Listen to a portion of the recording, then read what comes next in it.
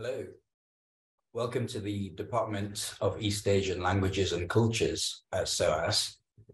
My name is Desmond Chung, and I teach on various courses in Chinese culture and history, and also classical Chinese and a bit of modern Chinese language as well. Thanks for your interest in our department. As you know, we offer a wide range of courses on the languages and cultures of East Asia. And I will just give you a taster of one of these on East Asian culture today. The module is called Myths, Legends, and Folkways of East Asia and is currently offered to undergraduate and postgraduate students. Now, as with many countries, regions of the world with long and rich traditions, myths are an important part of East Asian culture, both as it was in the past, for centuries, over a millennium in some cases, particular myths arose and evolved and spread, and also in a number of cases into the present, into modern East Asia. Now, you may know some examples of these myths, some particular figures may come to mind, or some stories that you may have seen on TV, in movies, or on just wider popular culture. So maybe these will be some that I will introduce today. So in our module, we take a particular approach, a thematic approach, that covers three major themes in China, Japan, and Korean myths. And for each week, we have a focus on one of these themes and one of these countries. And each country area, the themes for that country are taught by a specialist, a scholar who works on that region, that tradition. So I teach the China part for this course, but for all of these readings or these weeks, we read both primary texts, that is, writings that were created or put down in the period of the past that we're exploring together, as well as modern scholarship, that is secondary sources or essays, articles, books written by modern scholars, helping us to understand those myths from the past. So the three themes are sacred geographies, animals in mythology, and ghosts and the underworld. For China, for the theme of sacred geographies, we introduce and look at a range of key sites, and these include mountains, firstly, and on the lower right picture on this slide is Taishan, which is arguably the most important sacred mountain in China, going back to early or indeed pre-imperial times. And among other things, it was associated with the underworld, but also various gods and deities that could be found and encountered there. Caves were often places that were seen to connect to other worlds as well, partly by virtue of going deep into the ground, and there were whole structures or projected structures of how these caves or caverns connected and to kind of immortal lands of the Taoists. And after Buddhism comes to China, and there's a lot of interactions between Buddhism and Taoism, these were often sites of where Buddhist power was projected, for example, in the form of Buddhist carvings, like in these caves outside Hangzhou in the lower left. And Buddhist sculptures generally were created to establish merit or good karma for those who paid for them, as a way of spreading the Buddhist teachings, the words of the Buddha. Other layers of sacred places, as in China, include like immortals, like in this Han Dynasty relief in the top here, the famous Queen Mother of the West, who was believed to reside in the West, that's why she's called that, and grants immortality either to those who came to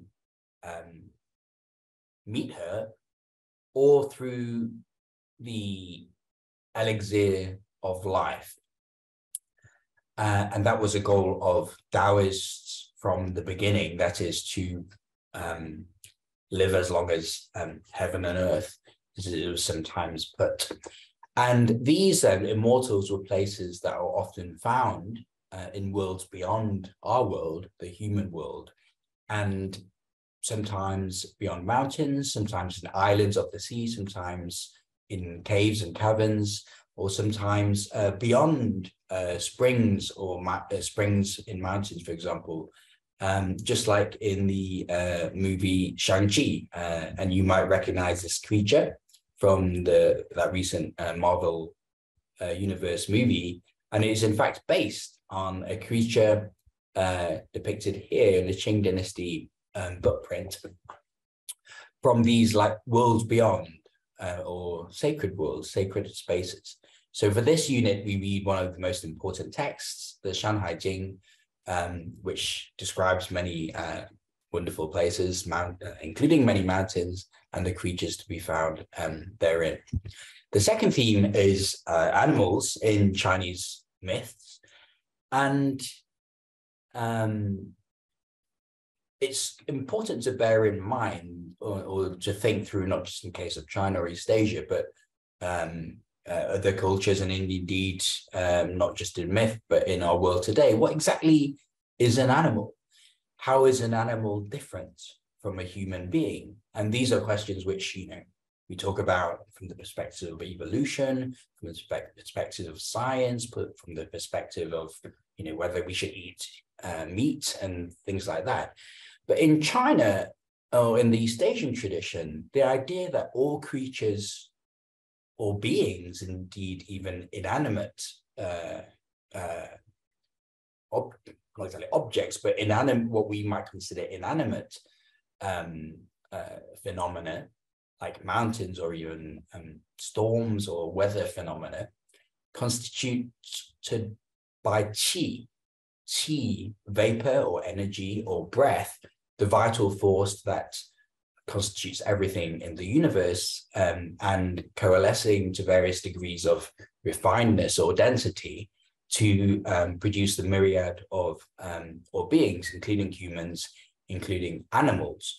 So the fact that, or the understanding that different creatures, different phenomena are constituted by qi, also explains why in East Asian thought, it was possible for one kind of being to transform into another. So this idea of transformation between different creatures was very important in the East Asian tradition. And even before the idea of qi was fully developed in that sense, the possibility that humans, human beings could share characteristics with animals was very important. So this another Han Dynasty relief, and in the upper right here, of the legendary couple, civilizational creators, Fu Xi and Yu Hua, who are part human, the upper bodies, and the lower bodies are serpents. So they're sort of hybrid animals, humans. And this idea of hybridity was very important and feeds into the later idea of what was an animal, what was a qi, what was a creature that can transform between these categories. other famous creatures, of course, the dragons is one of the most potent, especially imperial symbols in Chinese myth and legend, and the nine-tailed fox in the bottom right here. Foxes generally, their allure as fox spirits, often turning into extremely beautiful women, enchantresses, seductresses, femme fatale. And that is a powerful myth that spread across East Asia that continues through to the present. And for this unit, for China, we read about one of the most famous animals in Chinese history, perhaps, or Chinese mythology, that is monkey, the hero of the COG, one of the four Ming Dynasty classics of literature. And the final theme is the afterlife, or souls and the underworld bureaucracy in the case of China.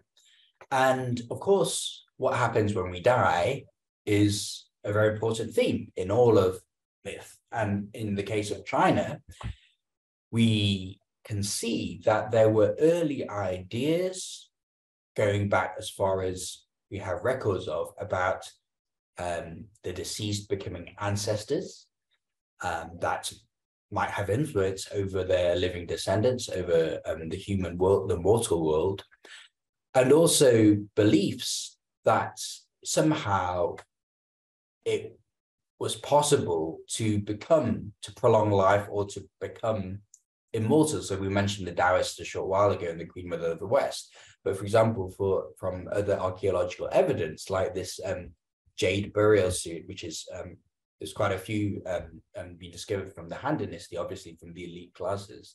And these are the remains, the corpses of the dead covered in suits made up of hundreds of pieces of jade threaded together by gold, often, or silver thread. And the purity of the jade was meant to preserve the body. Of course, it didn't work, and they were often stolen by tomb raiders, but nonetheless, there was these beliefs from early China. But it was with Buddhism, the arrival of Buddhism around the beginning of the Common Era in the Han Dynasty, that completely transformed Chinese ideas about the underworld. This is partly, of course, because Buddhism believes in reincarnation and rebirth through many countless lifetimes, not just in human form, not just in animal form, but other deities, demons, different categories of creatures. And this was partly to do with the workings of karma, of merit and demerit accumulated in a lifetime, across lifetimes, which would influence the rebirth of in the next lifetime. So in this picture in the lower right, in the lower left, you see this, the dead coming to be judged by one of the kings of hell and being shown a karmic mirror. So that shows what they've done in life will determine what their next rebirth will be. And it is this kind of idea, mostly from Buddhism, but there's other traditions, possibly in this newly envisaged underworld system, that is of being judged in various courts in the afterworld, that really takes off and becomes the popular view of the afterlife in China, and to an extent in Korea and Japan as well, although with differences. So Buddhists, this famous monk Mulyen going to rescue his mother in the underworld. This is a very famous story in this popular imagination, and demons coming to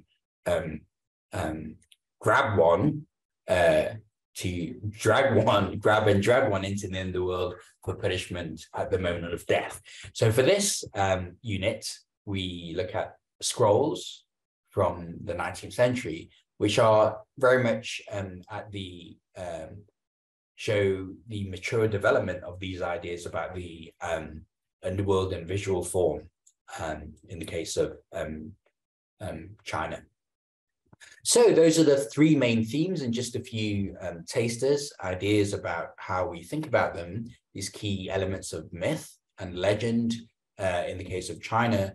But as I said at the start, perhaps you know some of this already, or you have ideas about East Asian myth. And indeed, it's not just East Asia now. One could argue that some of these myths that originate and evolve in East Asia have now spread across the world. So just to give a couple of examples, I mentioned in relation to the role of animals in myths, the famous story of Monkey from Journey to the West. And this was a myth, you could call it a legend, but sort of with many mythic elements that actually go back to the legend or the legendarized version of an actual historical figure. Tang Xuanzang, who's in a Japanese picture on the left here, who was actually a monk in the Tang Dynasty, China, who went to India to seek Buddhist scriptures, which he brought back after almost 20 years and spent many years translating them into Chinese to spread Buddhism in China. And that was the kernel, the historical account at the core of what becomes Journey to the West, COG. And the form, the fully fledged form that we usually read it was from the 16th century, from the late Ming Dynasty. But it evolved from, over about 1,000 years up until that point and continues to today. So, the story of Monkey, and you can see in this upper right, the Japanese 1978 TV version of the story, which was actually on Channel 4 in England in the 1980s. There's the monkey in the middle and then Pixie on the right, and who's a kind of fallen deity in the form of a pig, and Sandy on the left, similarly a fallen deity. So these brothers, fellow students or disciples of the Tang Xuanzang, or the fictionalized version of Tang Xuanzang, Tripitaka, go on their many, many adventures westwards to fetch scriptures, just like the original historical figure had done. This story has been told and retold many times, as you can see in Japan, in China, including in the communist period. It was one of the few or the major officially approved animated films in China, even in the Maoist period, and continues to be told in modern versions today, like in this kind of comedy version from 2013 in the lower right.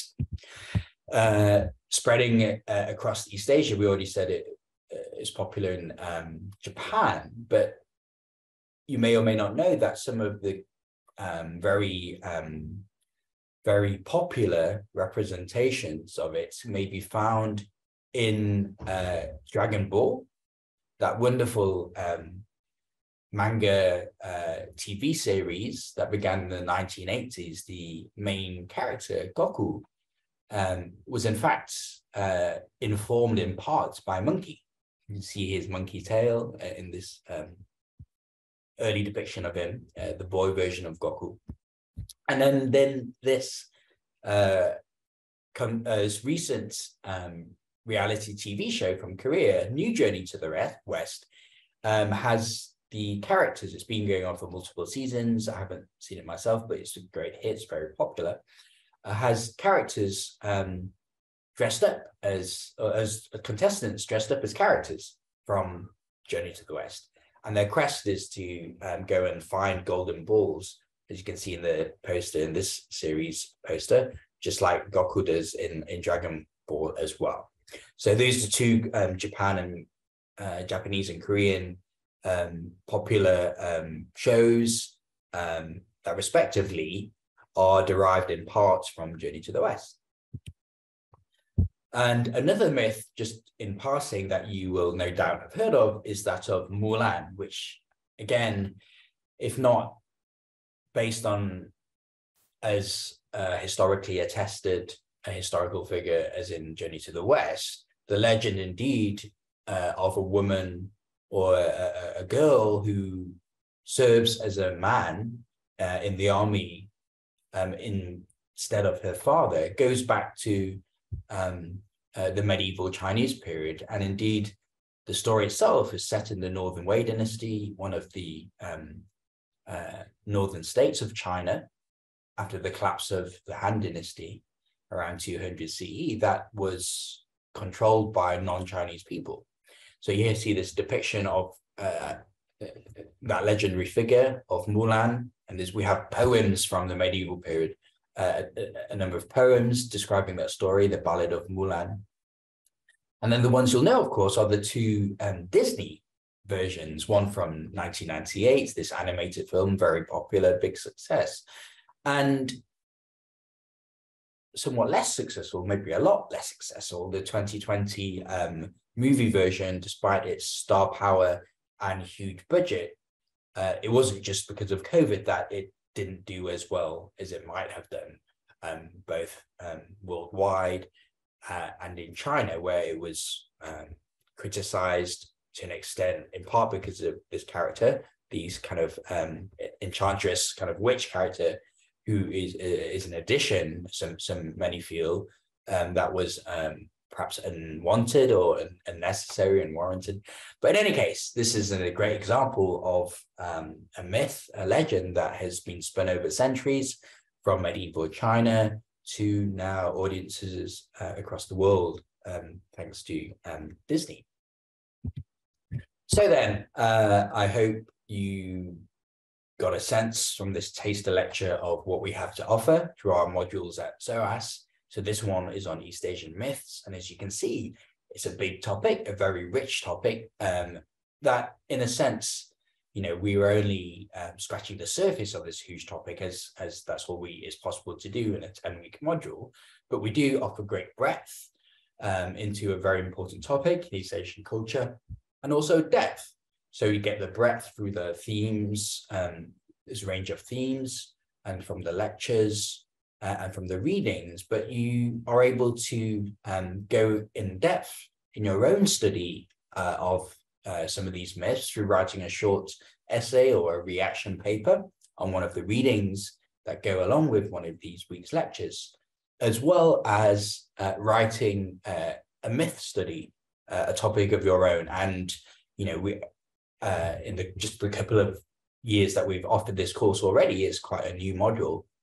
I've read many, many great papers and covering all kinds of topics, including some of the ones I mentioned, like fox spirit legends from traditional times to the present, to TV shows and movies.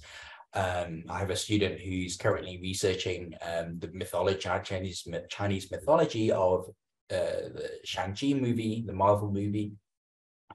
A big fan of Dragon Ball, who's written a very good paper on the many influences of the Journey to the West on Dragon Ball. So as you can see then, it's a great course, lots of things going on, lots of ideas, lots of myths to think about, and we really encourage students to write on something that grabs your attention and that you'll enjoy. So thanks very much, and hope to see you here in this course or otherwise. Thank you.